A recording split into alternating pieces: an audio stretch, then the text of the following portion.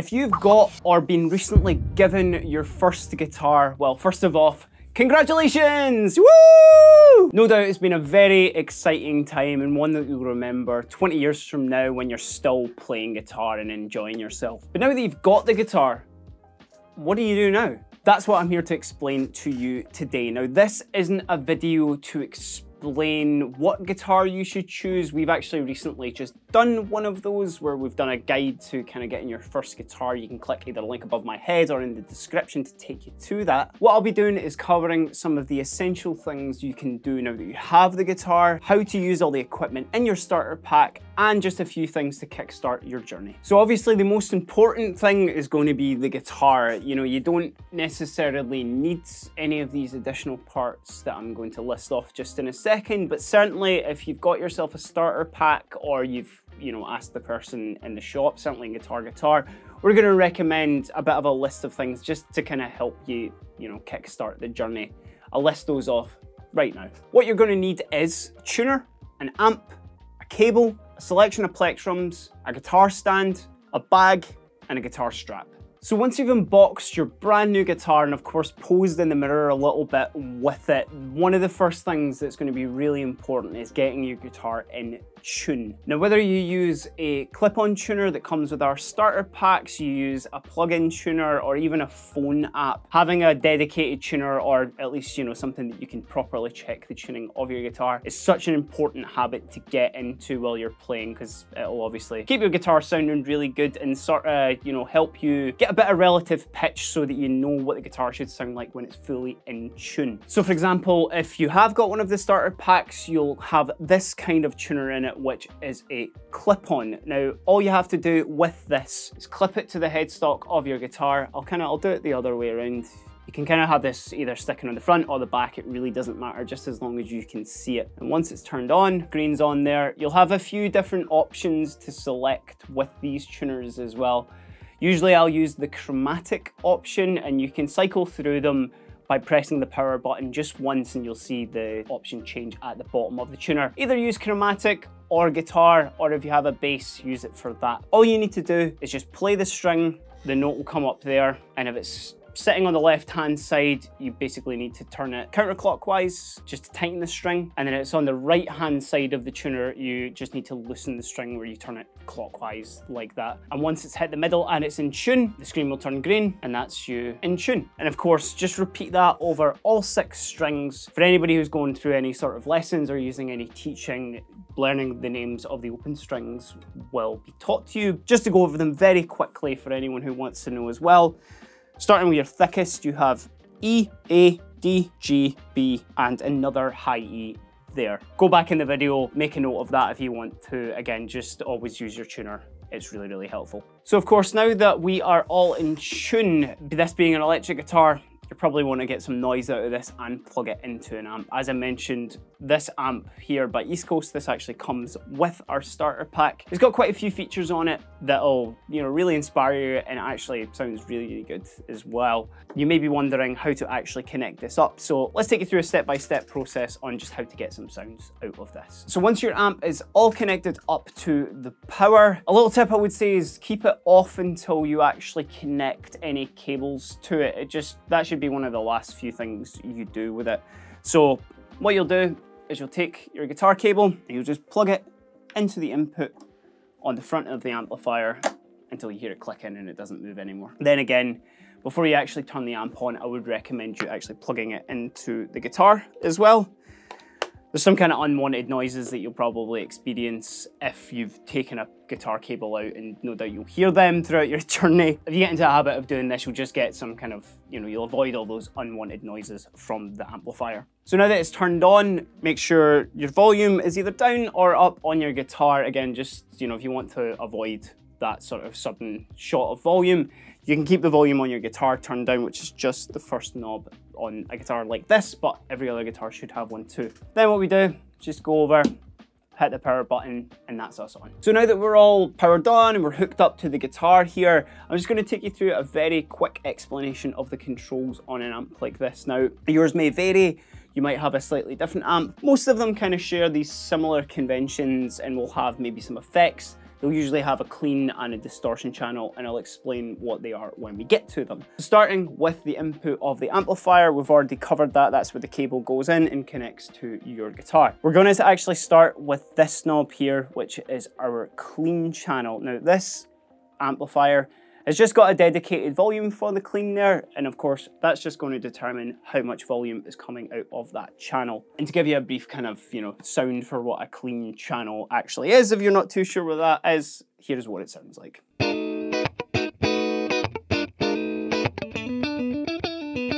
That's what would be described traditionally as like a clean sound from a guitar. You'll hear kind of varying different sort of tones, and you can shape it to how you want, but that's going to be kind of 99% what you'll get from an amplifier. Moving over to these other knobs here, this is the equalization or EQ. You'll kind of hear either or there. You'll notice that there are 3 knobs for that there. You have treble, mid, and bass. Basically, in a nutshell, as you kind of go through your guitar journey, you'll come to realize exactly what these are doing. But for the moment, you really just need to focus on several things. Basically, treble is going to make things a lot brighter, a lot kind of, almost like kind of harsher sounding with these single coils, which I'll let you hear in a second. The bass is what's going to give you that kind of low sort of rumble to your tone. It's going to make things warmer, and it'll just kind of make it less thin sounding, basically. Then your mids, that's basically just all the frequencies in between as well. Just again, mess with these, see what it does for your tone. There's no real right or wrong answer with these. But what I'll do is I'll briefly go through just what the extremes of them are, and you'll be able to hear for yourself.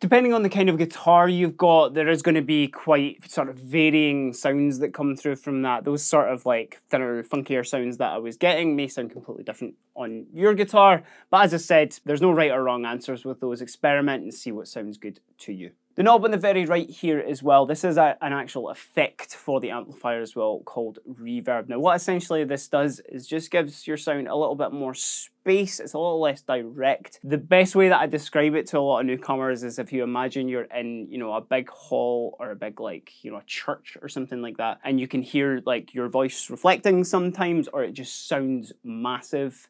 That's what that's going to do. Again, just a little bit of sort of effect. It's not necessary. You might not even like it, but it's there if you want to use it. And I'll let you hear it just now.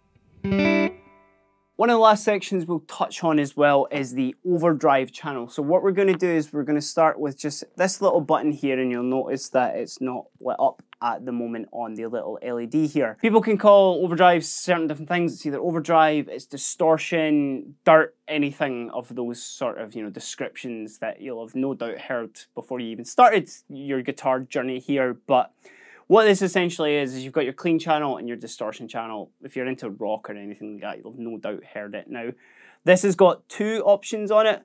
One being volume, which is exactly the same as the clean channel. That's going to control your overall output and how loud the amplifier is going to be. But this other knob here, gain, this is quite important as well when it comes to an overdrive channel.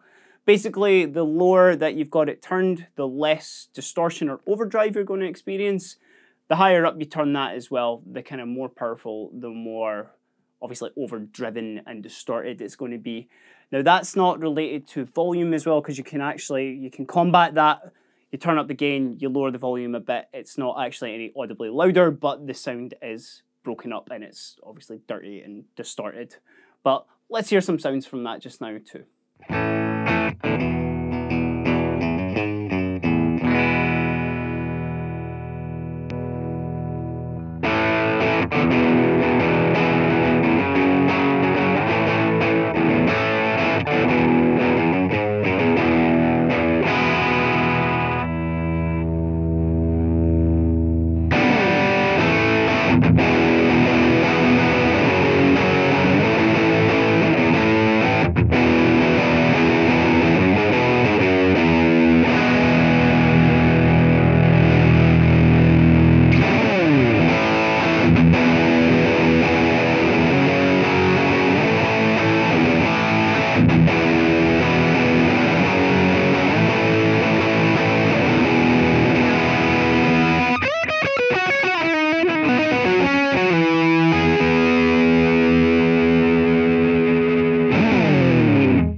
Another very important point, obviously, with the amp is the fact that you can plug headphones into this. Now, this input just on the right-hand side of this one here, that's where you're going to be plugging your headphones into. You'll notice it is a slightly larger jack than maybe anything you've experienced before, but there are little adapters you can get that will actually change your normal everyday headphones, if you've got wired ones, to be able to plug it into an amp like this, which just means that you can play this late on at night. You can play it when people are in the house if you just need a little bit of privacy as well. It's a really good feature that you should definitely invest in. So of course, now that you know how to connect your amp, how to connect your guitar, what all the features do on it as well, you'll no doubt be playing for hours and hours on end. One little thing that I would mention as well, and this is just from experience from certainly in a guitar shop and just playing guitar for a while myself. If you're going to be playing your guitar quite a lot, it is a good idea to invest either in just a dedicated cloth for your guitar. Just any sort of microfiber will work totally fine, and you can also get yourself some guitar cleaner if you want, but don't use any sort of wood or furniture polish or anything like that on your guitar. It'll just kind of smudge it and it just won't feel particularly nice. So after you've played it for a little while, it's kind of a bit gross to think, but just think of all the sweat and the skin and all the horrible stuff that's going to be on your guitar. You're going to want to keep it in great condition, so give it a little clean after you've used it every time and it'll last for twice as long. And on that note of playing it for a long while and it getting a bit gross, you'll probably notice that your strings after a little bit of time will maybe not feel as good, not sound as good. If your strings do look like they have dirt or grime or just look like they're a bit more worn, probably time for a restring. If you do want to tackle this yourself, it is a skill that is really, really good to have as a guitarist, especially as you're again going through and learning and on your own journey. If you want to see, we actually did a restring video on how to do an electric guitar and a bass and an acoustic actually as well. If you click the link above our heads or down in the description there, you'll be able to watch that. I'm sure if you have a guitar store near you or you have a guitar near you, we certainly provide a restring option with our techs. You can bring it in, we'll give it a clean, we'll make sure it's all restrung and it's playing just as good as new. So now that you know the basics and you're well and truly on your guitar adventure, the only thing that's left up to you is to learn how to play the thing. Obviously, there's multiple things out there to help you learn how to play the guitar, and even just the ability to learn by yourself or be self-taught is something that a lot of players have actually done. From my experience, and certainly from a lot of guitarists who've been playing for a while experience, there's nothing quite like having one-to-one lessons with an experienced guitar teacher. It's going to be the quickest, the easiest, and you get instant sort of feedback as well what you need to work on with your playing. If that's not your vibe and you maybe just want to learn by yourself and you don't want a teacher, or even if it's not possible where you live or anything, there's a multitude of other things that can certainly get you on the way. Online teaching platforms such as Fender and Gibson's own apps, they are absolutely fantastic to get you kind of playing songs, which is one of the most helpful things I would say when you start kind of getting playing. Certainly if you can play a song that you recognize or some other people recognize, it gives you that sort of instant gratification and it feels really good. And of course, YouTube has got thousands, if not hundreds of thousands of free tutorials and great teachers on there as well that can get you kind of going on a similar pace. Certainly go with just whichever one suits you as a player and a person. There's so many opportunities to learn, you know, from various different avenues. So even if you do multiples where you do a bit of online tutorial, you get yourself a teacher in real life, it can only benefit your actual, your adventure and your journey just by getting as much guitar as you can under your belt. It's important to say that obviously we've all been in the position you're in where, you're looking up this sort of foreign new world to you with guitar. It can be quite a daunting experience and quite a difficult one to get started on, but trust me, and certainly trust everybody in guitar as well, we were all there before and we've kept up our love of guitar. And whether that be to obtain our own goals in our head, to play some songs we've never wanted to play, to expand our music theory, which even just to play in a band or jam with your friends and stuff. There's no right or wrong answer with guitar, so if you're still enjoying it and you continue to enjoy it, then just keep it up. Just keep going at it every single day.